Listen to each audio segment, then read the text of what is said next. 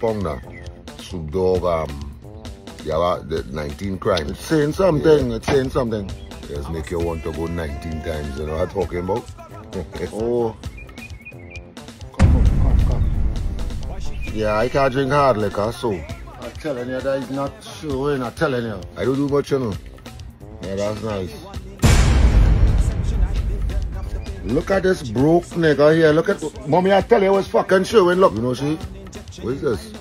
You're walking so fast. Oh my God, Sherwin, what is this? What's going on here?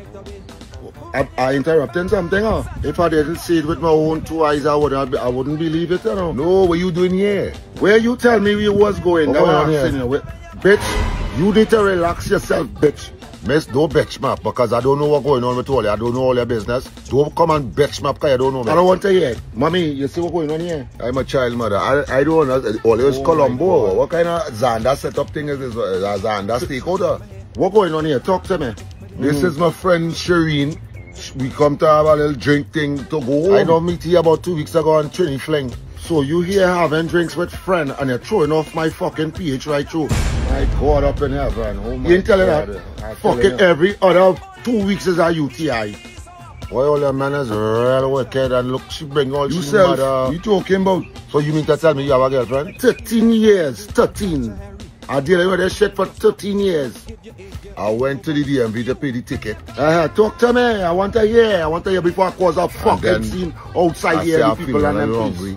Lady, you know disrespect, but you're looking too good for this man to handle you so. That I'm telling you. Three fucking children. My 3. God, sure, I can't believe it. Just let me, you know, I got ride out. Correct, I'm sorry, but you know how it is with these niggas and them now. You understand? If I was you, I'd have beat him motherfucker. I'd have beat him. Go ahead. You know, so you can love somebody exactly the way they want to be loved. You can give them everything that their heart has desired and prayed for.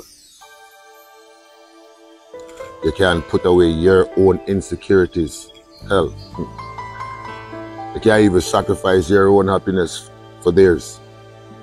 And it still will not be recognized. Because although that is exactly what they wanted, they never wanted it from you. It's time to recognize where you're appreciated and valued instead of tolerated. That's facts. So believe that.